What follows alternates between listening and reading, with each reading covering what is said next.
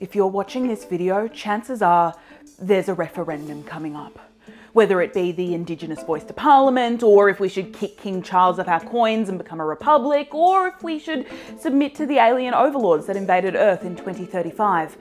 But in any case, you're probably going to have to vote. But what actually is a referendum, and why do so many of them fail?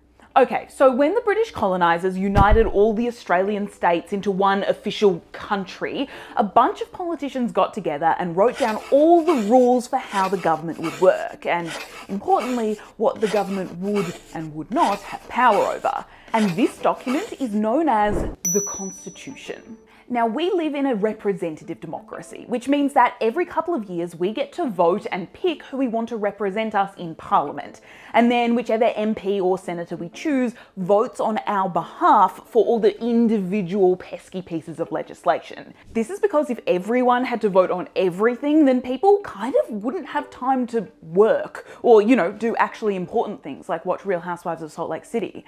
While it might work well enough for regular laws, when it comes to the Constitution, you really don't want the Prime Minister and his MPs to just be able to come along and change that document and suddenly turn themselves into supreme God Emperor rulers of all time, right? In a very real way, the Constitution is there to make sure politicians can't gain too much power. And that's why it's stipulated that if the government wants to change its wording, they have to get consent from the public. Every eligible Australian has to directly vote on the proposed changes, and the majority have to say yes. Well, actually the double majority, but we'll get to that later. Basically, the government has to put on a whole election day voting shebang just for one yes or no question about one policy. That takes a lot of time and money and effort, but it being difficult is kind of the point. There hasn't been a referendum yet this century. In fact, the last one we had was in 1999, and it was Australia deciding if we should kick out the British monarchy and become a republic. It failed, but I'm sure that will never become acutely relevant again. But a failed referendum's surely the outlier, right? Oh, 1 second, let me check. Okay, so out of 44 referendums, a whopping 8 have passed. Oh yeah, it's notoriously excruciatingly difficult to have a successful referendum in Australia. And that's got a lot to do with that double majority thing I mentioned earlier. Here's what that means. So first, a referendum needs the majority of the overall voting population of Australia to tick yes on their ballot. Basically, it needs to win the popular vote. But then we have to take each state individually and see how their populations voted.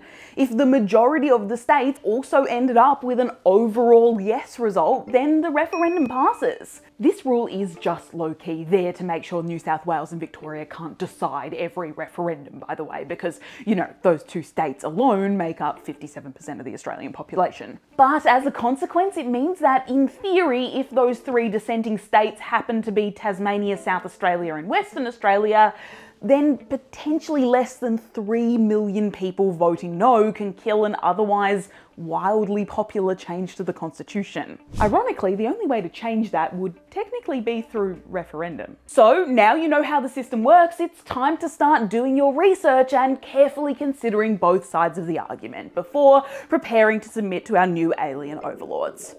Hail Zorch.